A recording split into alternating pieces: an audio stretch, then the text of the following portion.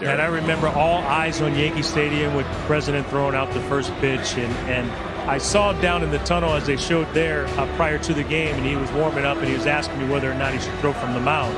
I said, you have to throw from the mound. I mean, this is Yankee Stadium.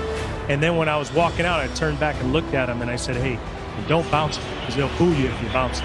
And he went out there and threw a perfect strike.